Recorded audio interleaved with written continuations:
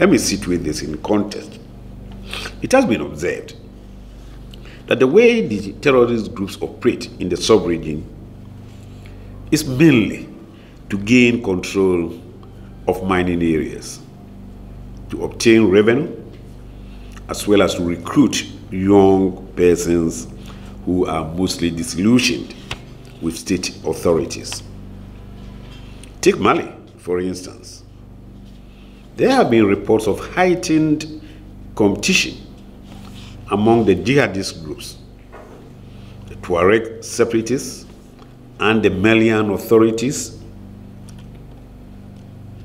have been fighting over the control of the Gao region of northern Mali.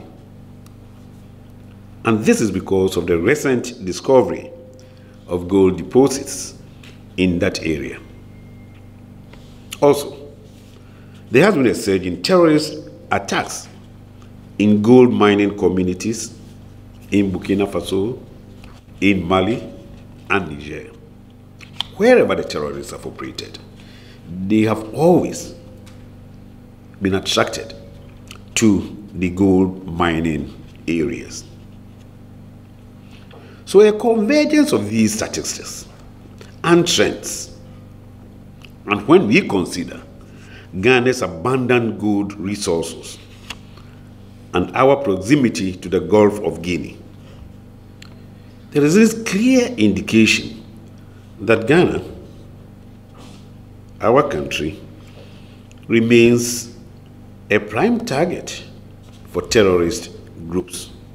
And in view of the fact that the expansionist ambition of terrorists transcends borders, and the fact that the spillover effects of terrorism affect countries that are not directly under terrorist control, the imperativeness of concerted and collaborative efforts by all countries in the region to curb terrorism cannot be overemphasized. It is important for us in Ghana that we are able to prevent them from coming in the first place.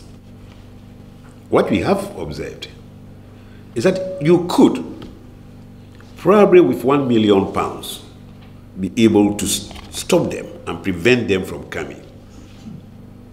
But once they enter, you need more than £1 billion to be able to drive them away, and most times not with much success.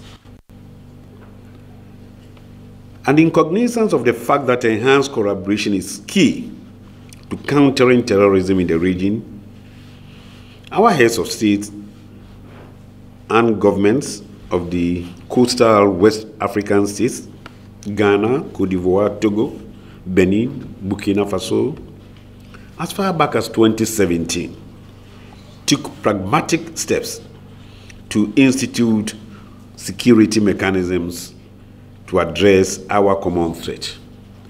Hence, the Accra Initiative.